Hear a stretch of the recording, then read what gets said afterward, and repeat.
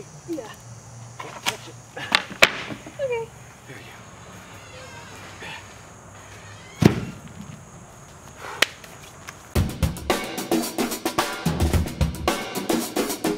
Welcome back. Today we are going to do the most important thing. The very first thing you should do when you move to a new homestead, other than getting on your knees and thanking God for his provision. This is the second thing you should do when you move to your new homestead. Go get some junky pallets and throw them over your fence.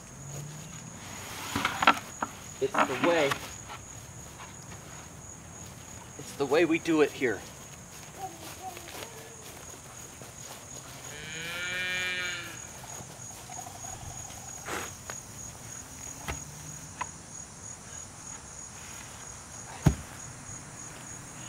Look, it stands by itself.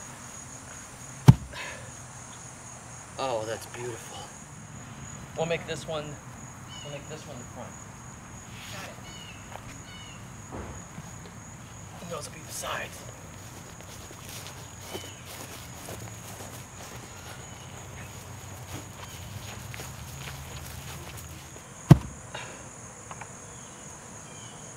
There.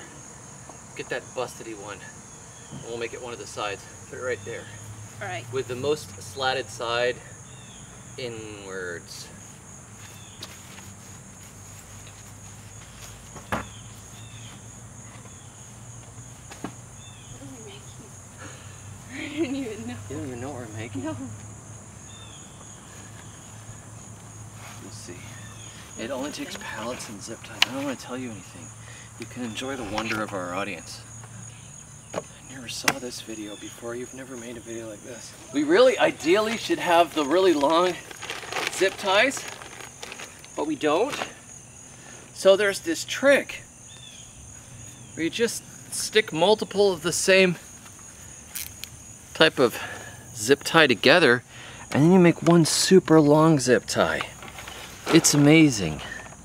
So we need a lot of them, and just kind of keep daisy chaining them together like you do with your guitar pedals. Look at that, it's just as good as one, generally.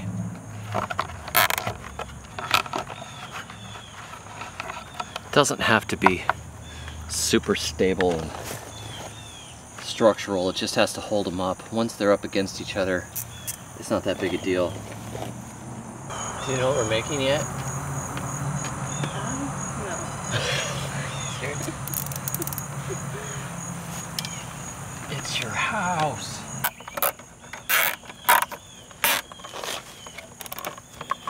There we go.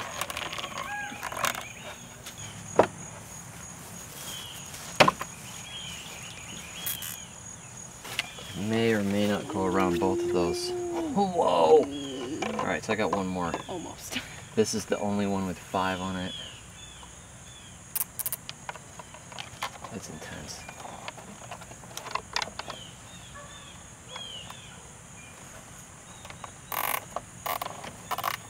So what is it?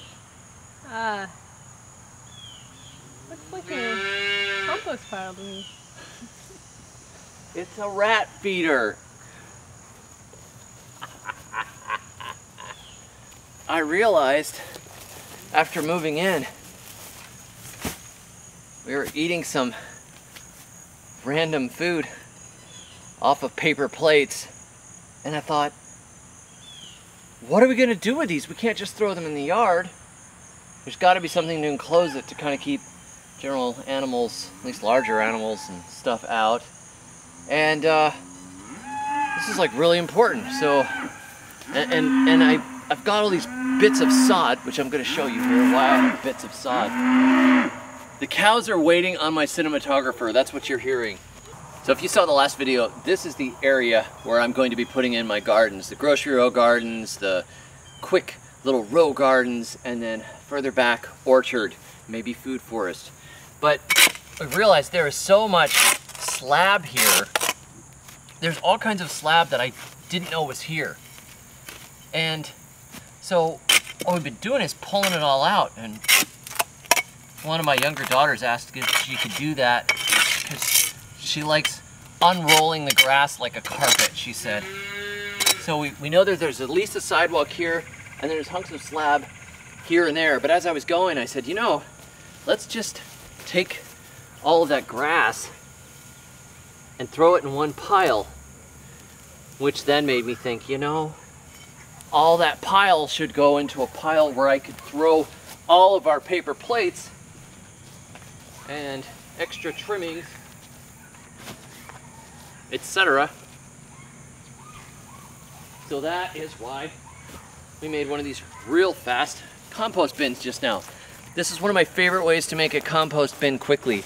If I'm renting, if I'm just getting a garden going, or if I am working out in a field situation where I'm borrowing a bit of land and I need a place to kind of contain some stuff, you can go even simpler and just hammer some pieces of stake or rebar into the ground, hammer some wood posts, cut yourself some saplings or whatever, and just kind of make a rough few posts. There's some slab right there.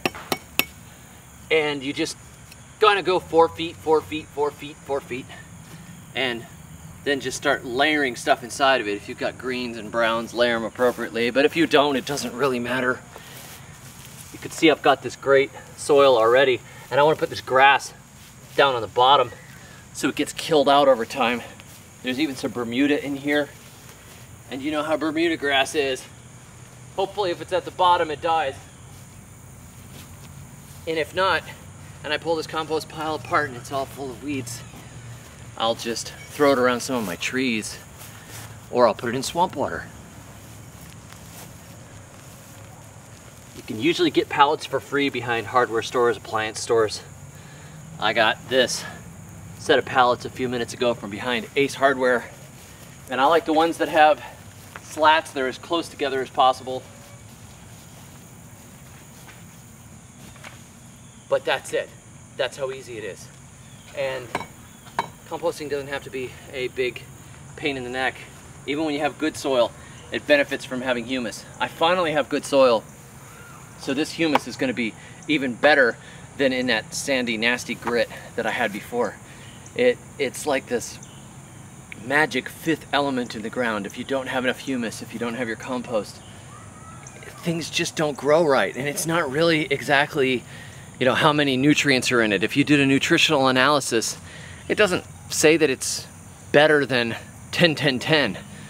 It's much lower in your essential nutrients, but it has this extra effect of giving health to the soil, giving water absorption to the soil, and its fertilization is probably the least of the benefits of compost. If there's good humus in the ground, everything just behaves better. Leaves are glossier, disease problems are less, pest problems are less. There's this huge ecosystem going on inside of compost. So when I strip all this grass and everything up and I throw in kitchen scraps, the minerals are going in there, but it's also breeding this ecosystem of fungi and bacteria and all kinds of microlife that just makes everything happy. Plus that indefinable, amazing humic acid molecule that's in there. It's astounding, but it can be really simple. So if you're interested in learning more about composting, obviously check out my book, Compost Everything, The Good Guide to Extreme Composting. You can read the reviews on Amazon. People like it because it takes all of the pain in the neck out of composting.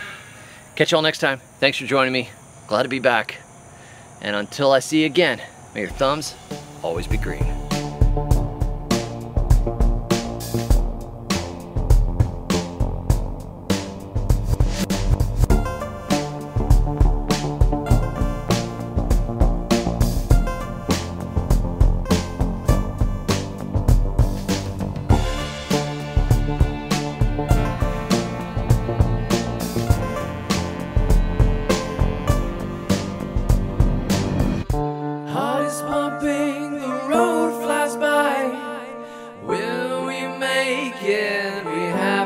Try chasing twilight with too high beams. Is this real or are you a dream? Mist and confusion, a buzz in my ear. Darker than midnight, nothing to fear. We're gonna make it. My fingers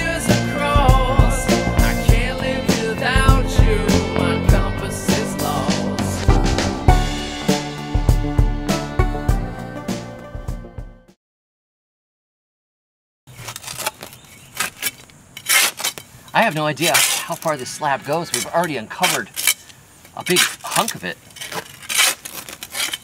This building that's right next to me, we will feature that in an upcoming video.